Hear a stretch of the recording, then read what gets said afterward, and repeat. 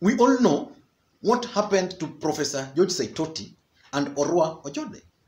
The plane which was carrying the two crashed and both of them died. But there have been a lot of speculations about the cause of that plane crash.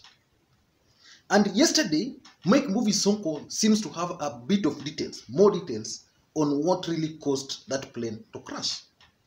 So I want you to listen to Mike Sonko because he's suggesting that individuals at State House or around what he calls the system were responsible for that crash. And he's actually going ahead to claim that Mutei Iringo, who was, I think, the principal secretary for Interior, was supposed to travel with the two. But he was called that something was going to happen, and he didn't really travel with them. So listen to Mike Sonko making such grave comments. Ready. Okay, welcome back for part 2 of our program, Karibuni kwa Sonko TV. So our part 1, I was just trying to express myself that I've been enjoying very cordial relationship with my women rep. So hii decision yake ya kwenda kuniataka Madaraka Day, she was sent by somebody within the system.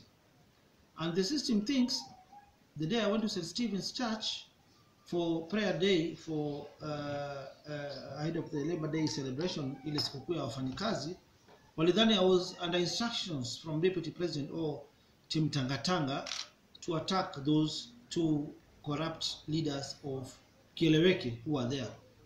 But always I have my facts correct before niropoke kama mtu mjinga.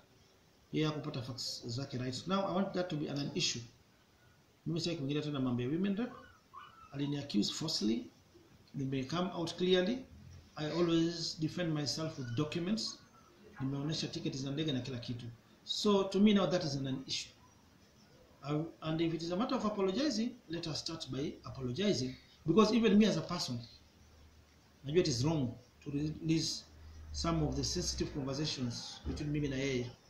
That's why nime release conversation in relation to kazi, yeah, to confirm that we were in talking terms. Sindio? Those who are criticizing me, I want you to put yourself into my shoes, my wife's shoes, my family shoes. I'm somebody's husband. In some of the conversations which I'll not release until the women rep is there, aliniita kwa Intercontinental Hotel kwa room. Some area ananipigia akinitongoza, oh governor, I must love you more. Nini. I told her I have a wife. So pia ninyi mjue mimi niko na family, niko na bibi, ambaye ni mama kama ninyi. Anyway, hiyo imeisha. Now why I was talking about the system. The problem started during that day ya kanisa. Then the financier of Kieleweke, who is based at the OP, and you know him and I do not fear him, who was mentioned in the corruption saga of Ugandan embassy, the building the government was acquiring, and around 450 million was misappropriated. He was also a beneficiary of this loot. At some point, the Wandai committee in the National Assembly summoned him to come and testify, because during that time, when the government lost this money, he was the PS for foreign affairs. But he never honored the summons to date. He has never appeared before the parliamentary committee, the Wandai committee, to respond to those particular questions which were raised. So he's not above the law. But he's the main sponsor who misled my women rep without facts to come to the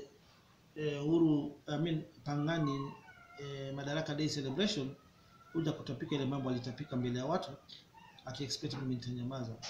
So I had the right to respond and to reply, and in my response my women rep alikasirika na akaenda. Mimi tu nilisema mimi si bwana yako, nishike simu sasa unataka. Na hiyo haikuwa matusi. Now I want to tell FIDA and Nation newspaper who are saying sijui defy chapter 6 of the Constitution. ati sijui I should be arrested.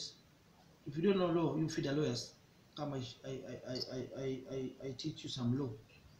I sponsor you. Nipeleke Harvard msome sheria. I can pay for you full course mfundisho sheria. Sikuwa nimebreach anything. So one strange thing about this system, ikitaka kucheza ama kumaliza, it will not go the Saitoti way, because the dark days are over. And let the last minister, leader, to be assassinated because of pure politics be Saitoti. The games the system is trying to play on me, I'm not a fool, my friend. The same day, a day before Madaraka Day, 5 armed goons, armed with machetes, pangas, bows, and arrows, came to my residence, my other residence. I've got a small residence in Upper where I have a private office. At times when I'm tired, I just relax at that private residence of mine. Around midnight on 30th of June, 5 armed goons came, wakaruka ukuta na mapanga. Tulipo realize wako ndani ya compound, and we've got the clip of those goons and what transpired. We had to shoot in the air to disperse them.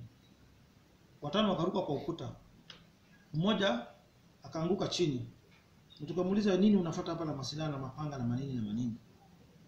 Akatuambia ni kutumwa. Na tukamuuliza, ulitumwa na kina nani? Sema eti ametumwa ako biashara nini sijui amekuja kuiba. He was arrested, akapelekwa Capitol Hill Police Station. Anaitwa Nicholas Mulwa Disia. On 30th of May he was arrested. 31st of May, a day to Madaraka Day, alipelekwa kotini, and this is the charge sheet. He's still in custody. This year, he's still in custody. Then the same day, walipotuma pasari kuja kunisomea na makosa ambayo hakuna, and I was shocked because I was in good terms with my sister. Same night, wacha mambo mnasikia sijui ati ya my daughter jana.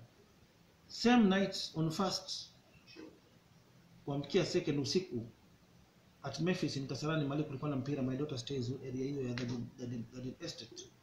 Alikuwa anaangalia mpira na senator Walamu na other people. Hapo madem mambo tu ya mtaa kawaida. Unajua mtu akiwa grown up amezaa, she's of 21 years, lazima kuna right ya freedom yake. So I was shocked. After a day, 8 goons armed with pangas and machetes. Now there was a policewoman who was involved, and I mentioned my daughter to those people. As my daughter was going to the toilet, wakakuja kumrarulia nguo, they wanted to attack my daughter. She screamed. Then the people who walikuwa na watch football at Memphis came to the rescue of my daughter. In the process, the senator alikatokatwa na mapanga. That was on first usiku kuamkia second around saa 7 hapo saa 8. My daughter reported the matter to Kasarani Police Station on number 22nd of the same night.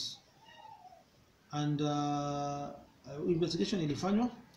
One, David Kombo Lucas was arrested na kapelekwa kotini. Ndio hii ni kesi iko na system. The senator is in ICU. Hatujui kama atapona. But system imefanya plan. This guy has been released na cash bail ya 20,000 baada kukatakata senator Walamu na mapanga. The guy is free. Another guy has been arrested today who was armed even that material day. So I want to tell the system, my friend, mnaanza kuchorea watu but huwezi kuchorea watu kila siku. We know even the issue of sirens, sijui barua.